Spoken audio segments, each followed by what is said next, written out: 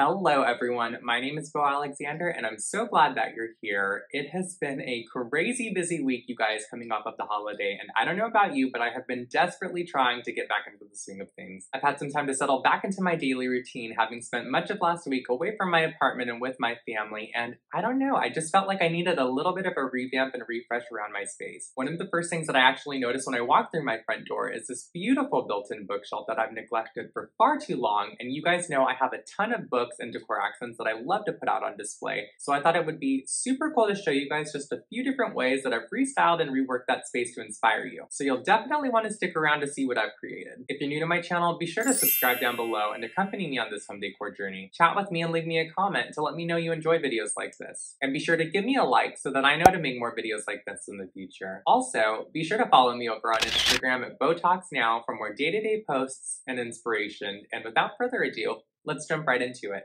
This is the bookshelf I'll be styling today. It's the first thing you see when you walk into my apartment, so I am thrilled to show you a few varying arrangements. The first will be a neutral palette, and just a heads up, I didn't go shopping for this video. These are all pieces that I already own and have owned for quite some time. I'd say roughly 90% of what you'll see here is from HomeGoods or HomeSense, and the remainder would be thrifted goods from Goodwill or purchased via Facebook Marketplace, eBay, Etsy, or Wayfair. Here you'll see I arranged the beige and black decor accents first. I have completely scoured every pantry, cupboard, closet, and existing vignette within my apartment to source the pieces that I'll be using to complete each of these looks, so feel free to do the same. Mentally and visually, I have split this bookshelf into 3 parts vertically, and will be aligning these objects to either the left, center, or right side of each individual shelf. And once the placement of the decor accents feels and looks right, I will take a mental note or a photo before removing each and reworking the shelf with books. Each book that you see in this video was a HomeGoods or HomeSense find. I have an entire video dedicated to coffee table books that I will be sure to link above for you in the cards. In this case, I am stacking and using the books as an elevation or riser to give some height and visual weight to elevate an accent piece. This modern bubble vase was one of my first DIYs that I've completed on this channel, and I'll be sure to link that video above too, should you be interested in making one for yourself. And I bought this beautiful circle of hand vase from Betancourt Manor, one of my absolute favorite online vintage boutiques.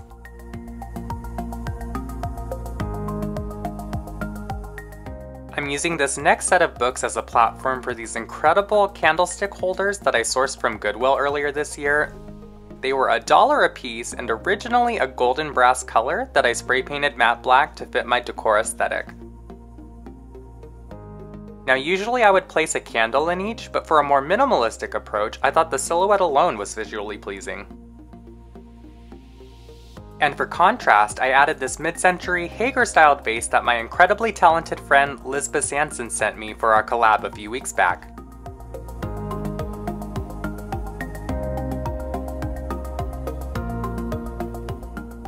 For this next shelf, I'm switching it up a bit and arranging the books vertically in an upright position to create visual interest and depth.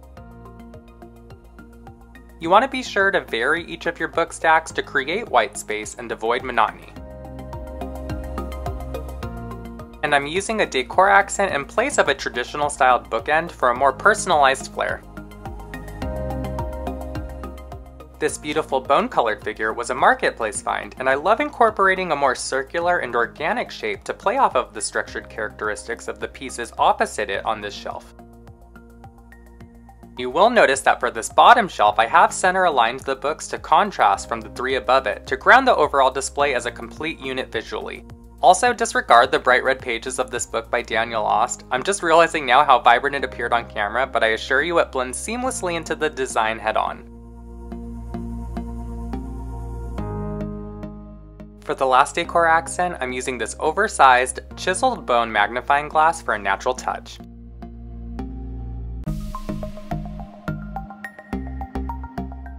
I am super pleased with the way this neutral hued display turned out. I feel I was able to still show off my own unique personal style with this versatile color scheme that is an ideal palette for any space or decor aesthetic.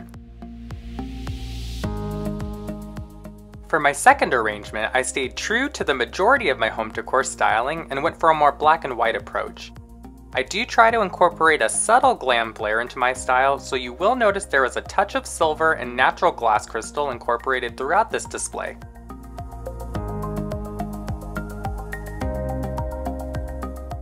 Just like before, I like to play around with the decor accents before I add books to each vignette that I create in my home. I feel it not only provides you with a more minimalistic look, but also gives you a glimpse of my thought process and how I like to visually lay out each individual piece across the space as a whole. This is where you get to really have fun and play with the composition and work each element till it comes together to form a cohesive design that you enjoy personally. Now you can absolutely Google how to create a unified look and stick to the rule of 3 in pyramidal arrangement, but I really feel that vignetting a space is a talent, and the objects you bring together need to resonate and work for you, no one else.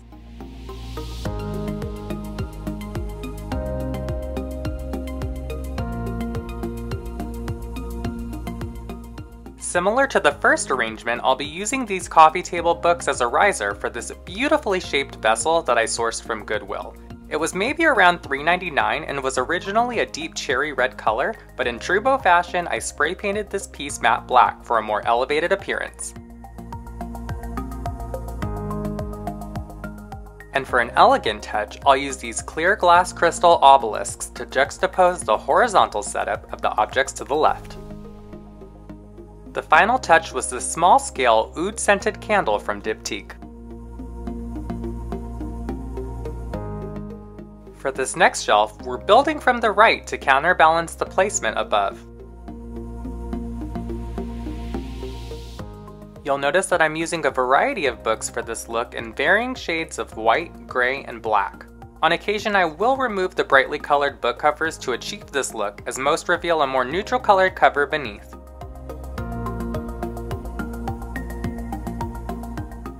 On the left, I'm using smaller scaled books to elevate this beautiful Grecian bust that was gifted to me a year or so back. I believe it came from Wayfair. I've added this mini canvas painting that I completed last summer to the background of this display for depth.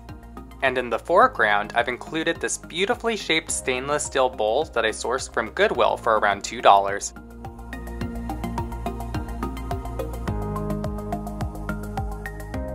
We're working left to right on this shelf, another substantial arrangement of upright books in varying colorless hues.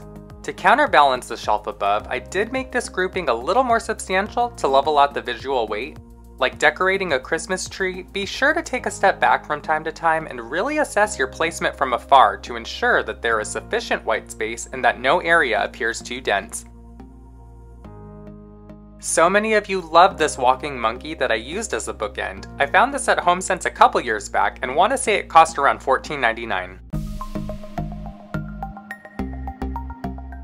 To continue with the subtle glam approach, I'm including these glass crystal pillared candle holders. I sourced these individually from both HomeGoods and HomeSense over the span of a few months. When you shop at a chain of stores like this, it may take time to complete a set as they frequently rotate through their stock so quickly day to day.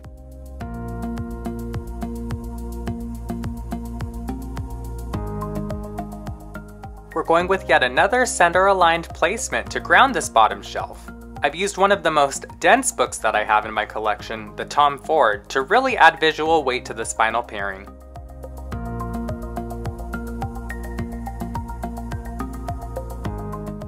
To top it off, this beautifully cut crystal Mikasa bowl that I thrifted from Goodwill. This piece was only $12.99 and a steal of a deal for such a classic find. Now, of the 3 looks I'm showing you in this video, I'm most partial to this arrangement. This is how I plan to actually keep the bookshelf styled for the weeks to come, and I really enjoy this view when I enter my home. For the third and final look, I wanted to step outside of my norm and incorporate the use of color. I know that so many of you watching would appreciate this effort, and believe it or not, I have quite a few colorful accents to work with in my arsenal of home decor.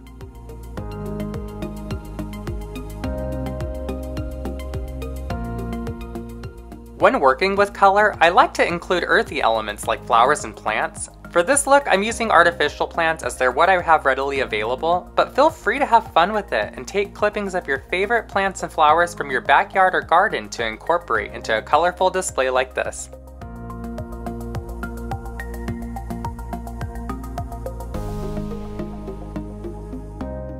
In the close-up, you will notice I've added a few more clear glass crystal elements into this arrangement, and my intention here is to keep the focus on the vivid color of both the book spines, plants, and flowers. I tried to stick to the Roy G. Biv sequence of hues, and for those of you who may not be familiar with that acronym, it's just the term that describes the sequence of hues in a rainbow: red, orange, yellow, green, blue, indigo, and violet. Having delved into the large collection of coffee table books that I've amassed over the years, I was actually quite surprised to see how colorful the assortment was. I absolutely love these clear glass crystal obelisk-shaped bookends. The glass works within any color scheme and refracts light around the space. They were a score from HomeGoods, and I paid nearly half of what you'd find them for listed on websites like Houzz. You can find these brightly colored artificial arrangements at HomeGoods and HomeSense pretty much year-round. For a size like this, you can expect to pay no more than around $12.99, and in this particular bouquet, the roses were real feel and actually look quite decent for artificial stems in person.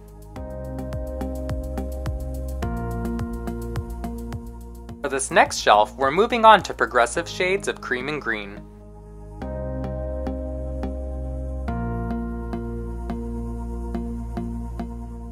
I capped the vertical stack of books with the other glass obelisk tower bookend for symmetry.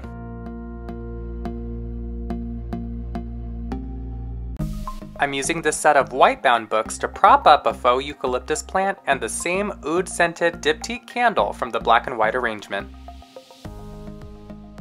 If my memory serves me correctly, this plant was around $7.99 from HomeSense, and the base was actually gray originally, but I spray painted it matte black.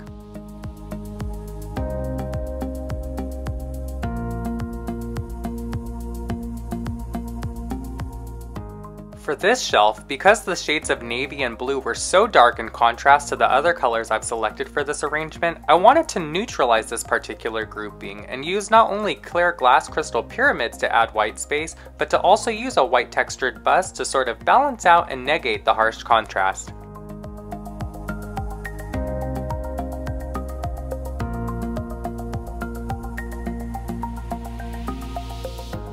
This Vito bust statue is a classic, a very popular style that was sourced a year back from CB2.